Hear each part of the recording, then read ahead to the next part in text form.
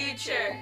But some of our Native youth go through struggles in life, like domestic violence, substance abuse, trauma, and suicide. But there is hope.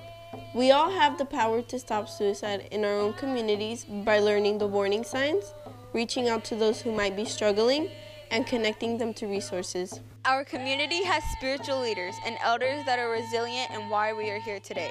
Our medicine carries our prayers to Creator to guide us in the right direction. Our ceremonies will live on. Our cultures will continue to stand in history.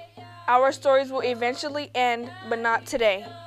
The community needs all of our voices. We are traditional dancers. Resilient. Powerful.